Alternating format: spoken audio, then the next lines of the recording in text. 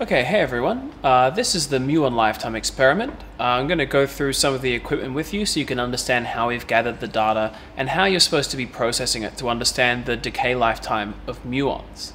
So we're going to start with a big silver thing in the corner, and that is our scintillator. So it's going to emit a flash of light whenever a charged particle goes through it, and it also will emit a flash of light whenever a particle decays inside it, so whenever a muon decays. So we're going to be using this device to detect our muons and also to detect the little flashes that occur after they arrive in the scintillator and decay. Now on top of the scintillator is the photomultiplier tube. It's a high voltage device that is going to amplify the tiny signal that we get from the scintillator into something that can actually be sensed. Now it's powered by around 800 volts, so it is a bit dangerous, as these systems always are, but we've set it up for you so there's nothing you need to worry about in terms of safety or in terms of overloading the equipment.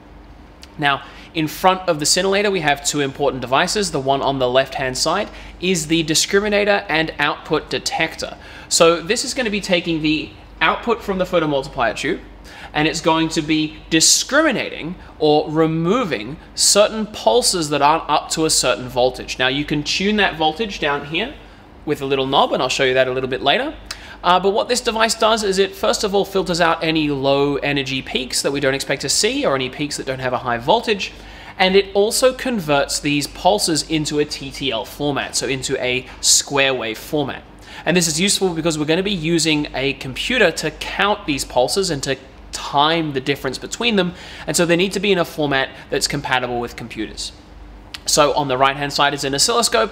We're just going to be using this to visualize some of the pulses we'll be taking a look at. We can see the difference between the analog and the digital pulses, but I'll zoom in and show you that a little bit later. And finally, we have this computer here. So this is going to be gathering all of our data. It's going to be counting all of the pulses or all of the sequences where there is a pulse, a break, and then another pulse. And we're going to be using this to display some of the statistics of our muon decay. Now, the predominant aim of this lab is for you to do a lot of the statistical data processing. I'll be providing you with data that has already been gathered here, and you're going to be using that data to determine the decay lifetime of the muons, but also to answer a few questions like what kind of noise levels are appropriate, how much should we set the discriminator threshold to be, etc. So this is our discriminator, detector, and oscilloscope setup. And I'm just going to show you a couple of important things so you can understand how the experiment works. First of all, on the right hand side we have our oscilloscope, and we have two different traces here. The yellow trace is the raw output from the photomultiplier tube, and the blue trace is the square wave that's been generated by the detector in response to this pulse. So we can see here that it's making a nice little square wave which is very countable in a digital system, whereas this pulse is probably not going to be very good at being measured by our FPGA, which is inside the muon detector. Now, secondly, on the muon detector, we have over here our threshold voltage, or our control. If you tune this, it's going to change the voltages that are allowed to pass and become a digital source. So as you can see, as I start to change it, some of the pulses that we're seeing on the oscilloscope are changing as well. And that's because we're getting a lot of different pulses once I reduce the threshold down a lot.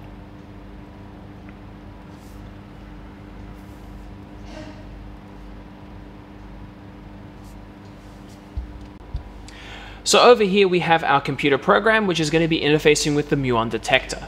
Now this computer program reads in the time difference between successive muon pulses, which is assumed to be the time between the muon arriving in the scintillator and then decaying, emitting another spark.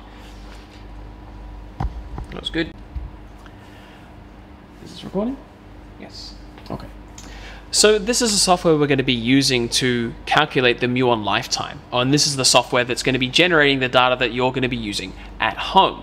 Now, what this software does is it reads in every single instance when a pulse was followed by a second pulse within 20 microseconds of one another.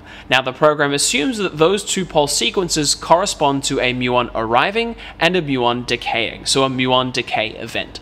Now, statistically, those muon decay events should be biased towards a separation of around 0 to 1 microseconds, i.e. the muon should arrive and then almost immediately decay. It'll be very rare that we get a muon arriving and then waiting for a whole 10 microseconds or so and then promptly decaying. So what we should expect is this data set will eventually approximate an exponential. I've had it running for about 3 minutes now, and you can see I've got a total of 10 events, which is not really a good level for fitting an exponential curve. So we're going to be running this experiment overnight and providing data for you to do your statistical fits.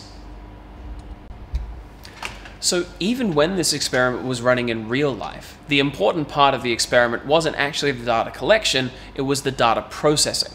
So this experiment involves a lot of statistics, and you're going to have to do a lot of it to understand what the true muon decay rate is, and approximately how much of our data is going to be useful data, and how much of the data can really only be attributed to noise. Please have a read through of the associated information packet, make sure that you understand what statistical methods we're going to be using, and make sure you can do the pre-lab questions, because these are actually quite important to your ability to conduct the laboratory.